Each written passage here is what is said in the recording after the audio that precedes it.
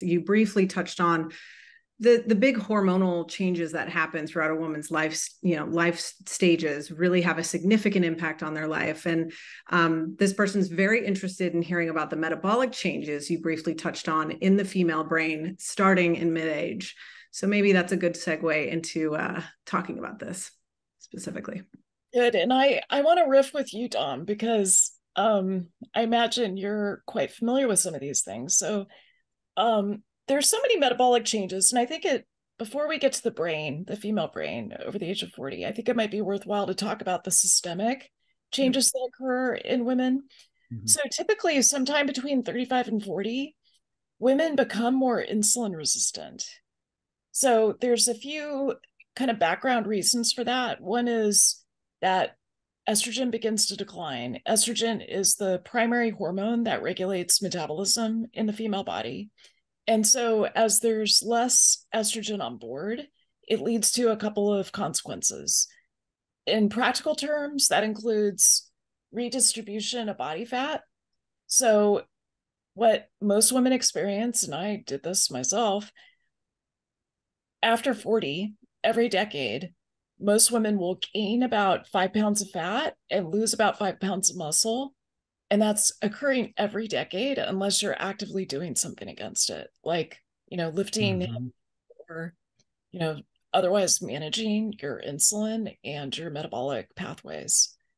So there's this background, and that leads to redistribution. So a lot of women notice more belly fat. There's less fat, throughout your reproductive lives. So up until 35 or 40, you get more fat deposited at your breasts and your hips and your buttocks.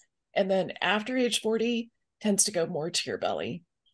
So most women don't like that. Like, even if your weight Yeah. doesn't change, your clothes don't fit in the same way. And then if you focus on the brain, the work, especially of Lisa Mosconi, I think has been so illustrative here, because we know that as estrogen starts to decline over the age of 40, there's about a 20 to 25% decrement in what's known as cerebral metabolism. So the way that the brain utilizes glucose starts to falter, and this is mostly a problem in the mitochondria that I'm sure Dom can talk to a lot more eloquently than I can. But the net result is, what I hear from my patients, I'll say to them, are you noticing that your brain is slowing down over age 40? Like, your processing speed isn't quite what it used to be. Your executive management, kind of your CEO skills are not what they were maybe in your 30s. And I get a lot of nods because 80% of women experience this. So there's a lot of ways to address it. The obvious would be, well, what about giving some estrogen, kind of topping off that estrogen that's starting to decline? But there's other ways to think about this too. Like, what's the role of exercise? What's the role of Mhm. metabolic flexibility? What's the role of ketones? So I just threw a softball to you, Dom. Are you gonna, how about Yeah, that? I have a question. So 35 to 40, and the there's insulin resistance in the brain potentially, and then brain blood flow changes too. And that is, from what you're saying, contingent upon body composition changes. So a decrease in muscle, an increase in fat. So do you, in the patients that you see this in this kind of subset, do you see that corresponds to an elevation of insulin in that? And I know, Dr. Gabrielle Lyon, I know she's your soul sister and friend. And so we were just talking. So she's a huge fan, obviously, of you. So really, really kind of presents this idea of muscle centric medicine, and lean body mass and muscle being the, you know, mitochondrial enhancement and a glucose sink and also an endocrine organ. So releasing, various factors that can improve brain blood flow and growth factors and things like that. So I guess two questions that I'm kind of rambling, but do you see an increase in insulin that corresponds with that brain fog kind of effect? And do you think it's due to a hormone induced decrease in muscle mass and recomposition towards body fat? Yeah, those are great questions. So let me take the first one first. Do I see increasing fasting insulin? So I do anecdotally in my patients. So I've got, I used to see like 30 patients a day. The way that I've practiced has changed. I do more, like 5 patients a day now, and I go much deeper. So really dense data sets, including a time series with fasting and postprandial insulin. So I definitely see an increase. That's a trend in women over the age of 40. In terms of the literature showing that, I don't know that we're quite there yet, Dom. Yeah. Go So back that's a hard study to do. Not too many people are going to be doing to that anytime soon, probably. fund a time series, in women from like maybe 30 until they're 55 or well into menopause. Yeah. It's a difficult study to do. I don't know that that's been done, but I definitely, I can tell you, I can think of the graphs right now. I've got a talk on the female brain on Friday, and glucose, the way that glucose is trafficked in the body just changes as women shift from premenopause to perimenopause to postmenopause.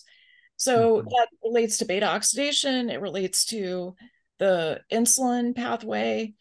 And the way that I usually address it is to put a continuous glucose monitor in.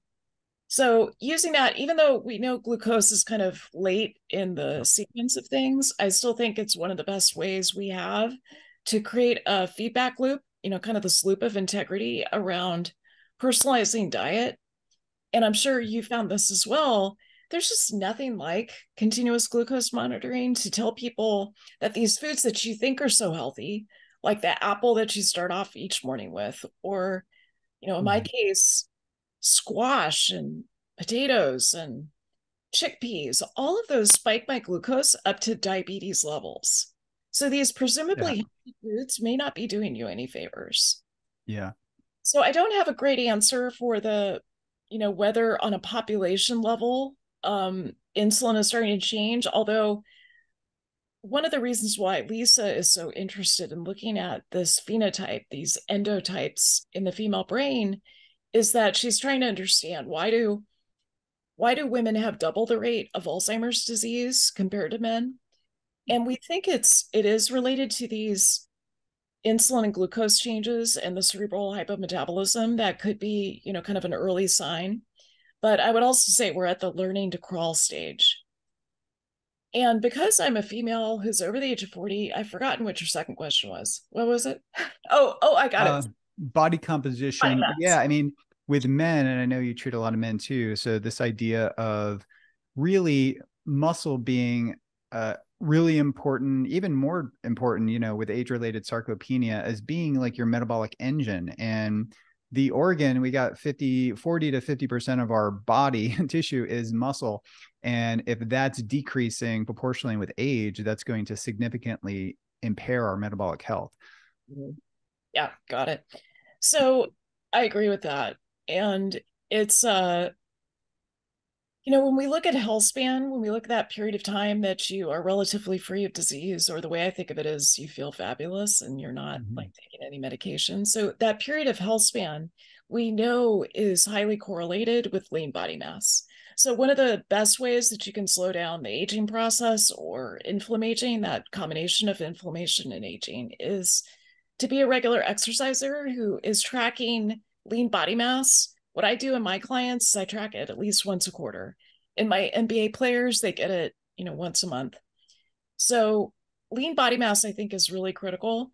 And I think, putting on my engineering hat, my bioengineering hat, I think in terms of inputs and outputs. And so in terms of inputs, I'm thinking a lot about nutrition, genomics, stressors, the amount of sleep you're getting, purpose, love, and connection, all of those things that relate to metabolic health. And then in terms of outputs, I'm thinking about how are you exercising? How are you preserving or maybe even growing your lean body mass as you get older? And I would really challenge all the people who are listening to this to be thinking about this, like not just some sort of passive, yeah, well, I'm getting my walk in 5 days a week and I go for 20 minutes. No, that's not going to do it.